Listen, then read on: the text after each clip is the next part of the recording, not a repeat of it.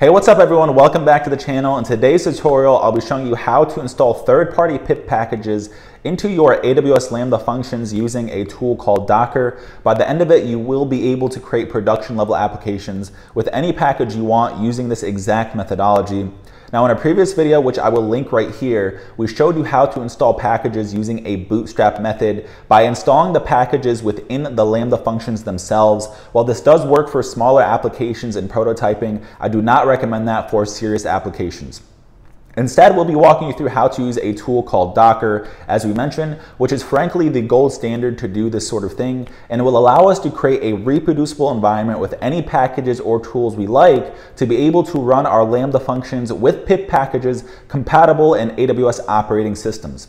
I will walk you through the tools you need, the Docker build file, and finally how to deploy it to AWS to run your projects. A lot to learn, but this is worth it if you are serious about developing cloud applications and environments. Docker is incredibly important for any beginner to learn. So I do not want to waste any of your time, guys. Let's jump into it and see what we need for the tools to get started with this methodology. First things first, we just want to install the two tools we need to be able to do this. The first one is obviously Docker. Now, Docker, you can just go to docker.com/get-started. It is a free open source tool. They do have some pricing you can use for more advanced Docker like support and that sort of thing, but we do not need that. You could just go to this link right here, which I will link down below, and download it for your system and go ahead and create an account and sign in. This is a really important tool that you'll be using pretty much for the rest of your life if you are a developer, that will allow you to create images in containers, and it will manage those for you locally. And we're actually going to have to deploy those images to ECR, which is Elastic Cloud Registry on Amazon, which is their container service that they have for us.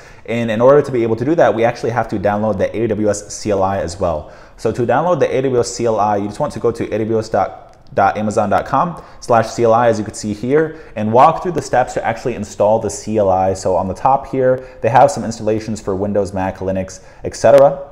And so you could just go ahead and install it and walk through the configuration. So I believe once you install it, there's only one command you have to run to actually sign in. And this will allow you to do a lot of things. For example, deploy to EC2 and much other AWS related applications you can use with the CLI. We'll be using it to link our Docker to ECR to allow us to deploy the images into our ECR. So that's pretty much it in terms of the tools you need. So I'm going to give you time to go ahead and install that. We're not going to get into the details of all these tools, just know you have to install them. And the installation is pretty straightforward. So once you have that, let's jump into the Docker build file side of things to explain that and how to configure that properly. Okay, so now that we have Docker and we have our AWS CLI installed, next thing we want to do is we want to create something called a Docker file. So go into your project and just name a file, a new file, call it exactly this, Docker file with a capital D, and it should have this little mark on the left there where it knows that it is a Docker file if you are in Visual Studio Code. So this Docker file pretty much defines the environment in which our application is running in this case our Lambda function, and it specifies resources and dependencies we need to build in the base image of our Docker image that we will use in our Lambda function. Okay, so that's pretty much what we're doing at a high level, is we're specifying things we need in this image so we can actually run our code. That's really all we're doing in Docker, and Docker files form the basis of Docker builds. So in this Docker file, you can see there's a lot of comments here, so you can go ahead and read those on your own time. We're going to go over some of them here. And so basically what we're doing first in this Docker file is we are building from an actual image. So we're pretty much like inheriting from another image that Amazon has on public.ecr.aws. And we're inheriting from this image that already has the Python 3.12 in the environment, and it also is on this OS. So we're using x86_64. So that's one of the Lambda function runtime environments we can use. And this is really important because if you're watching this video, what you probably realized, if you actually try to pip install packages that aren't in these runtime environments, what you'll find is if you get those packages into your Lambda functions, they won't be runnable. So you have to actually install in these runtime environments for the pip packages to work. Hence why a lot of people are probably watching this video, is because they probably tried to install these packages from another environment, whether it is Mac OS, Linux, or even Windows, and you'll find that that doesn't work. So this line is probably the most important line in terms of the environment, because we're putting ourselves in an environment where when we install the pip packages, they'll be compatible with the AWS runtime. And of course, it's Python 3.12. You can define this based on the version. As of the making of this video, this is the latest version we have. Next, we want to define the pip installation.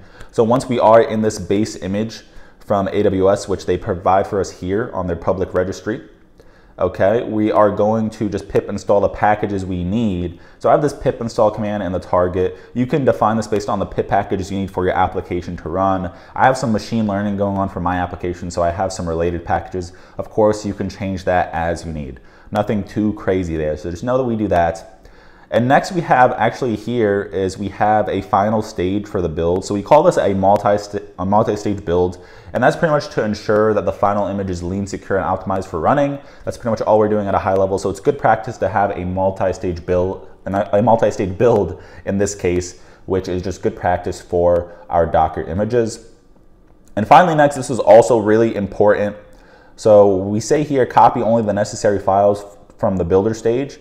We only want the files we need in our Docker image, so we really want this thing to be as lightweight as possible. So only import files you need to save space for your ECR, because the more space you take on ECR, the more you will be charged for that service. So try to be as lightweight as possible, even with packages. Do not install packages you do not need, because over time, if you are building a lot of containers, or you're having a lot of images stored in ECR, you do not want them to be really bloated. So just be as lean as possible and pick the exact files you need. You could see what I'm doing here is I'm specifying some files in my project that I need for this code to run.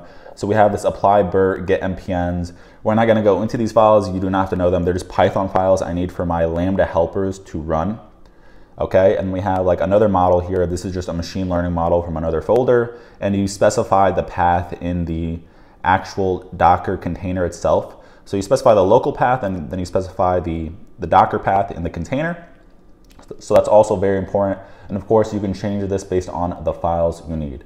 Now, another important thing we need is if we actually go to one of the functions, we do need this Lambda handler somewhere. So you can see I have this Lambda handler, and that is for this to be executable within a Lambda function. It has to have this Lambda handler. So be sure to define that as well as you please.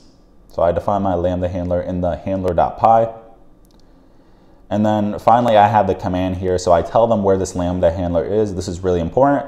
So you have to set the command to your handler. And of course, I have some brief instructions here why that's important. And it's pretty much to specify the command that will execute when this container starts in your Lambda. And the last thing we have here is we also have a Docker ignore file. So create a .docker ignore, and this is to help the bloating of your Docker image. So this just helps. This is just good practice. So there's some things we do not want to get into the container because it's not necessary for the code to run. So you include a Docker ignore just to help the health of your Docker images. So that's pretty much all we need. So this defines our environment that we're going to be running our application in our Lambda. I hope everything's clear. Any questions about this, let me know in the comment section down below. Okay, so now that we have our Docker file understood and what we need in our Docker file to actually run our projects, next thing is we actually want to take the steps to build our Docker image and deploy it to ECR.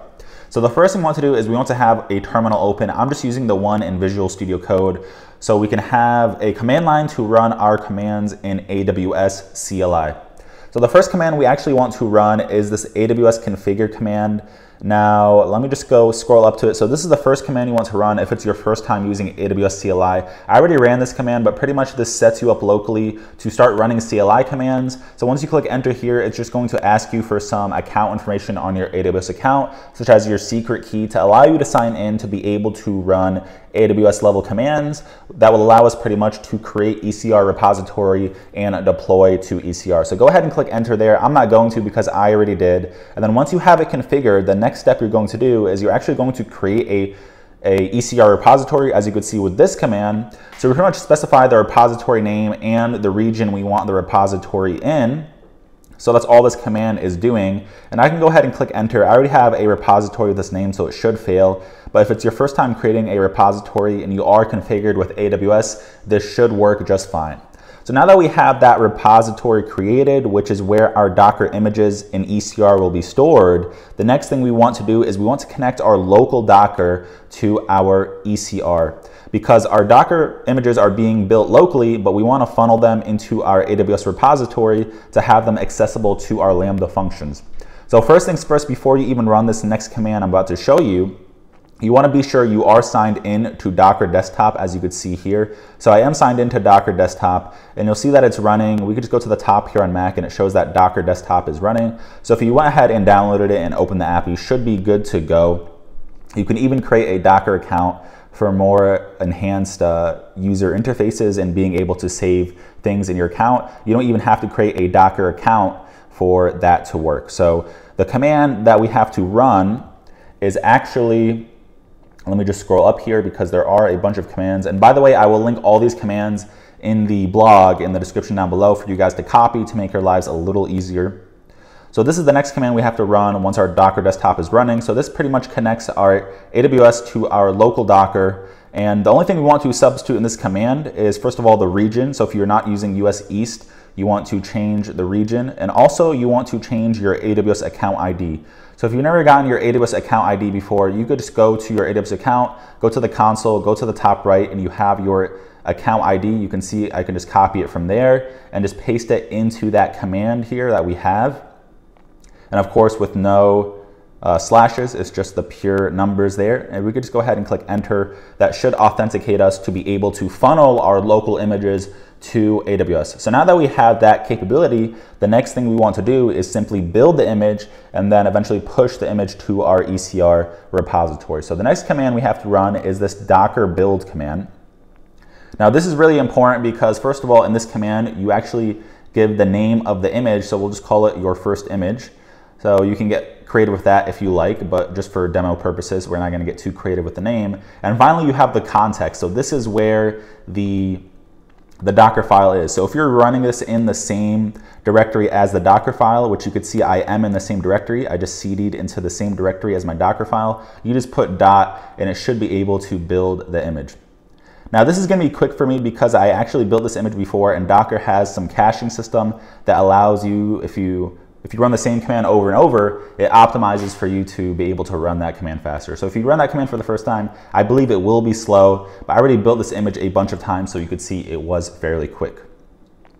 So now that we have the image built locally, there's just another 2 commands we have to run to actually deploy this to ECR. So I'm just gonna scroll up here again. Actually, let me clear this to start fresh here. So far what we did is we logged in, we connected our Docker to our ECR, we built the image, and now we just want to tag it and push it. So we just have 2 commands left here that we're going to run. So first we just want to run docker tag, this command right here. So let me just go ahead and take this off. So this is, I added 2 commands back to back. So semicolon, you can actually, if you're not used to CMD, you can run 2 commands in a row by separating them with a semicolon. So we'll just do it step by step here so you don't get confused. So we're just going to tag our image. You could see we have that same URL for our AWS, as you could see that we used in the previous command, and we have the repo we specified, so make sure that is the same. And the next thing we have is a tag here. So this tag, we're not going to play around too much with tags, but just know tags in Docker, you can use them for managing versions of images, so that's really popularly used in Docker. And of course, there's so much to Docker. We're not going to get into it in this tutorial. We're just doing something very basic, pushing the Docker image to ECR. But really, you want to be elaborate with your tags. So if you do have a deployment in the future, what you want to happen is you want to be sure that you know if anything goes wrong in a deployment, you want to know which tag caused that issue. So you want to be elaborate with those. And of course, let's just go back to running that command. I don't know where it went. Looks like it just disappeared. So there it is. So we're just going to go ahead and run this command. And I believe this next command that we're going to run, the push command, is going to take a while to push it to our ECR or our AWS registry. So finally, this is the last command to actually get our local image that we just built and tagged into AWS. So once you go ahead and run this, we'll just give it a few minutes to actually do all that. And you can see this does take a while. So we're just going to go back to the segment of the video when this is done running. But pretty much when this is done running, it should be accessible for us on AWS if we did everything properly in that repository to be able to link it into our Lambdas and access that Docker image, which we can initiate containers from the images to actually run our Lambdas. Okay, it looks like our image was pushed to ECR successfully now that this command was done running after some time. So let's just go to our AWS console and go to ECR. You could just search ECR here, which is actually Elastic Container Registry. I believe earlier in the video I called it Elastic Cloud Registry, so that is my mistake. And once you are in there, you could just go here, you can go to repositories, and we could just check that it is in that repository. So my Lambda repo, we see that tag is right here, so that is awesome. So now we have access to this image and we can deploy it into our Lambda functions, and every time this image runs in a Lambda function, it creates something called a container in Docker to be able to run the application. So that's just really basics in Docker. You don't have to worry about that too much. Just know every time we run this in a Lambda, it does create a container, which is an instance of an image. Okay, so now that we have this in our repository successfully, let's actually go deploy this to a Lambda. Let's go here, and then let's just go ahead and create a new function. We'll call it, let's go to the top there, container image. We'll call it testing container. Okay, and then we could just go here, container URI. We could just browse images. They make it really easy in AWS, as they do many things, to actually do this sort of thing. So we just go to my Lambda repo, select that tag, and then select image right there. And of course, we want to select the same architecture that we use to actually build this image. So that's really important. As you remember, when we went over that Docker file, this is the architecture we use. And we can go ahead and create this function. Okay. So give that a brief moment there. Now, is it a little slower than a regular Lambda function because it does take some time to actually deploy this image to be accessible for this Lambda. So we're gonna give this time to be done loading here, and once it's done, we'll actually run the image and make sure that it's working as expected. Okay, so it looks like it was successfully deployed, and then once it is successfully deployed, we'll just get a green message on the top there. I already went ahead and changed the configuration, as you can see here. This is really important, especially when you're working with Docker containers. Just bump the memory a little bit because these Docker containers require more memory on average than regular Lambda functions, because we're pretty much deploying a whole application from these Docker containers that has tools and bigger pip packages that we would use compared to a regular Lambda function. And of course, increase the timeout respectively as well. So you can just go to the configuration tab, change it and edit it as needed. And finally, we can just go to the test. I already ran a test offline here, and we could just go ahead and test this. I just tested the base command in my invocation. Of course, you can change the event JSON as needed, but once you do test successfully, you should see that you have access to all those pip packages you had within the Docker file, so that is pretty cool. If there are any errors, you will see an X here, and you can actually go and view the logs. And if there is an error, it should show you the details, which you can go ahead and fix locally. Go ahead and build the container again and add whatever packages you need and redeploy it. And once you redeploy it, you can actually easily update the image by going to the image tab and deploying a new image to that Lambda function, and just going here and browsing the image and just selecting it again. And overall, just a very robust way to build your applications. And once again, this is pretty much the gold standard to do this sort of thing. And there's a lot of advanced things we can do in Docker that we didn't go over in this tutorial.